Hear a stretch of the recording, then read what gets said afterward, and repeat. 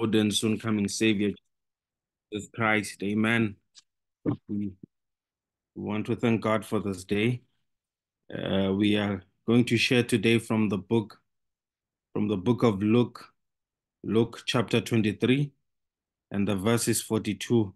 Luke chapter 23, verse 42. The Bible reads, "Then he said, Jesus, remember me when you come into your kingdom." Then he said, Jesus, remember me when you come into your kingdom. May the Lord bless the reading of his word. Amen. Let us pray. Our kind and most gracious Heavenly Father, we just want to thank you this morning for your word again. And we ask that you may speak to us this morning in a very special way. It is my humble prayer in Jesus' name. Amen. At the cross, we find Jesus there with two thieves. And the Bible tells us that the thief on the left, he says to Jesus, if you are the Messiah, save yourself and save us also. He says something that some of us would probably have said in a situation like that. He turns to Jesus, he says, if you are the Messiah, save yourself and save us as well. And the thief on the right rebukes the thief on the left, saying, do you not fear God? Because me and you, what we are getting here, we deserve it because of the things that we have done. We are not given the names of these two thieves. The thief on the right rebukes the thief on the left. He says, me and you, this man has done nothing amiss, but me and you, we deserve what we are getting here. And then the Bible says he then turns to Jesus and he says to Jesus, remember me when you come into your kingdom. That's the short message that the thief sends to Jesus. He says, remember me when you come into your kingdom. I just want to share with us a few things from what I gather from verse 42. And number one, it is that the thief at the cross recognized Jesus as king. You see, people around the cross had written Jesus Christ off. People around the cross were mocking Jesus Christ, but the thief was able to recognize him as king. Jesus had thorns on his head, nails on his hand. He looked nothing like a Messiah, but the thief on the right recognizes him as king. Thief at the cross, brothers and sisters, believed in the intercessory ministry of Jesus Christ. We touched on it yesterday, that we have a man on the inside. The thief at the cross believed in the intercessory ministry of Jesus Christ. The thief at the cross, brothers and sisters, believed that Jesus has a kingdom.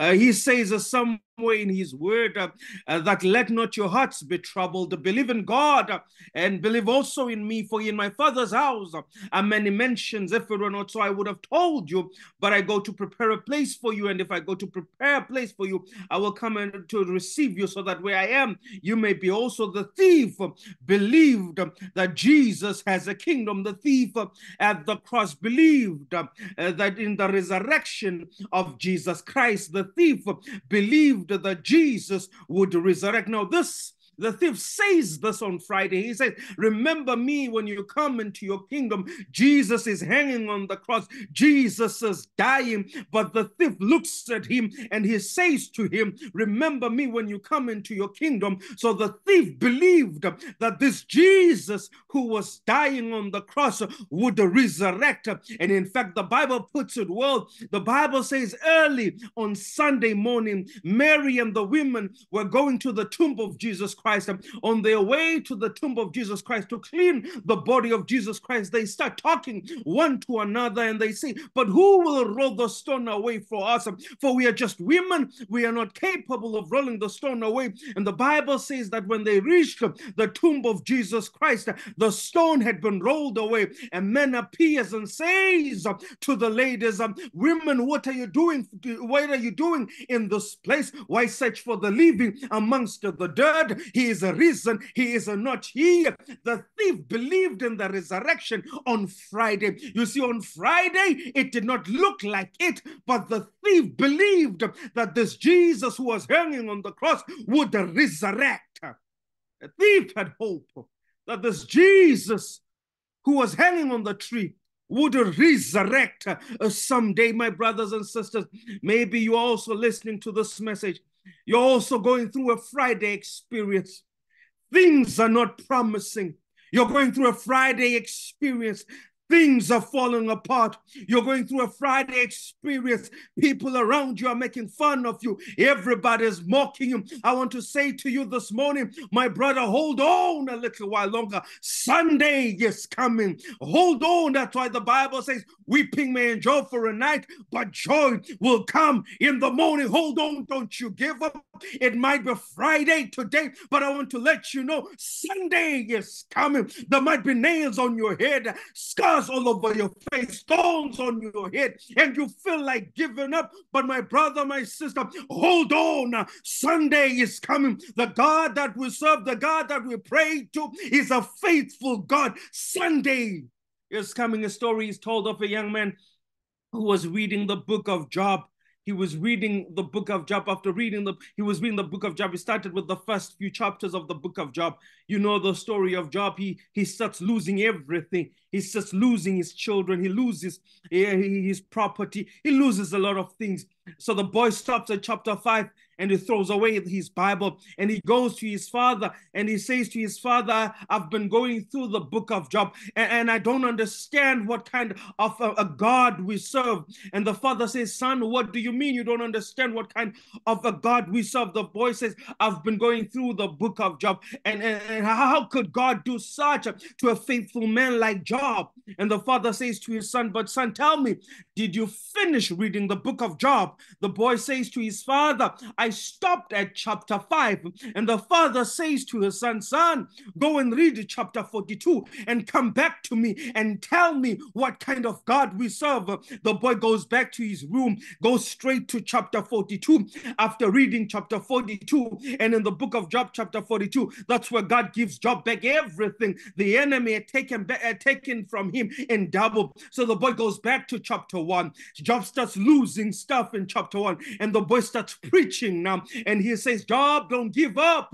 Chapter 42 is coming. Job gets sick. The boy says, Job, don't give up. Your chapter 42 is coming. His wife comes to Job and says to Job, oh, Job, curse your God and die. Job says, don't listen to her. Job, chapter 42 is coming. My brother, my sister, don't give up. Chapter 42 is around the corner. Things might not be promising right now, but your chapter 42 is coming. The God that we serve, the God who is on our side, is a faithful God. Our chapter 42 is coming. Sunday is coming, my brother, my sister. I don't know where you stand. I don't know what's going on in your life. I don't know what people are saying about you. They may have written you off, but your chapter 42 is coming. Weeping may endure for a night, but joy will come in the morning. Chapter 42 is coming. The thief on that Friday looks at Jesus, thorns on his head, nails on his hand. He says, this man, yes, on Friday, he is hanging on this tree, but this man, he's coming back from this thing. It's not over. This man is going to come back. So the thief believed in the resurrection of Jesus Christ. And the thief, one last thing I want to share with us, is that the thief on the cross believed in the second coming of Jesus Christ.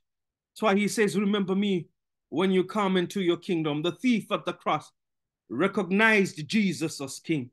The thief at the cross believed that Jesus has a kingdom. The thief at the cross believed in the intercessory ministry of Jesus Christ. The thief at the cross believed in the resurrection of Jesus Christ. The thief at the cross believed in the second coming of Jesus Christ. And he believed all this on that fateful Friday The thief believed in Jesus Christ. When people thought it was all over, Jesus was finished. He was done. The thief recognized him as king. You see, at the cross, it looked like Jesus had lost control. Oh, brothers and sisters, let me share this with you again. The thief at the cross, when it looked like Jesus had lost control, when it looked like he was finished, he was done, the thief looks at him. He says, but this man, he still remains in control. You see, you might be faced with the situation where it looks like heaven has lost control. I want to remind you, my brother, my sister, that God is still in control. He has not lost control. That's why he promises, he says in his word, be still and know that I am God. He's not lost control. He's still very much in control. You might not have money to pay tuition for your children, but this morning, let me remind you that Jesus is still in control. This morning, you might be listening to this message with a reached point to give up. I want to let you know, my brother, my sister, that God is still in control. It may not look like it, it may not feel like it, but he's still seated on the throne, and he's still got the whole world in his hand. He's still running the show. The Lord has not lost control. Thief believed in him. See, in a situation where all visible power on display on that Friday, in a situation where all visible power on display belonged to the men on the ground. See, because it was the Roman soldiers that were calling the shots. In the situation where all visible power on display belonged to the men on the ground, the thief makes an appeal, but his appeal is not to the men on the ground, but his appeal is to a dying man. Let me say that one again. In a situation where all visible power on display belonged to the men on the ground, the thief makes an appeal, but his appeal is not to the man that seemed to be in charge. His appeal is to a man who has thorns on his head. The thief makes an appeal.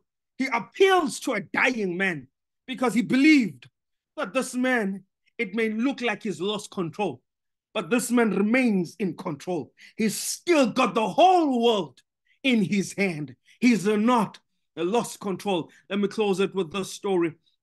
Story is told of a young man, an Adventist young man, who was a deacon in the Adventist church.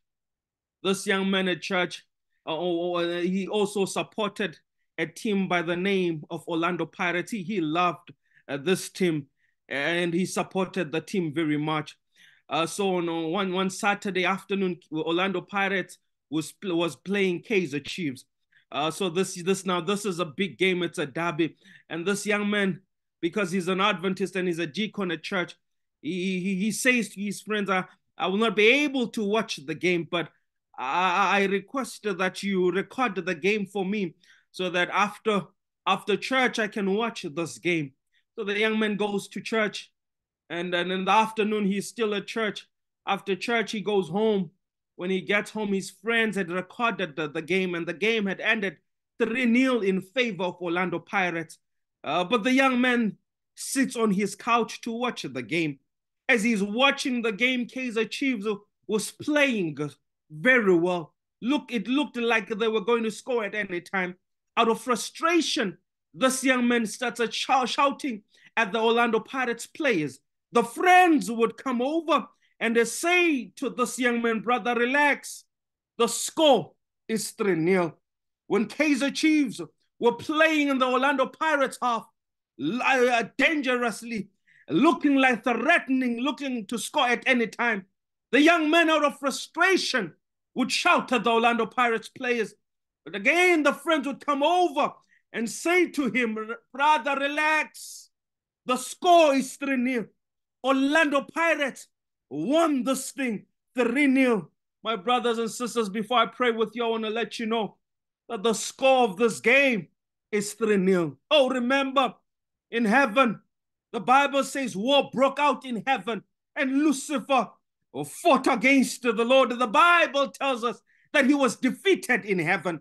He was thrown down. That was the first goal. Oh, you see, the second goal was scored at the cross.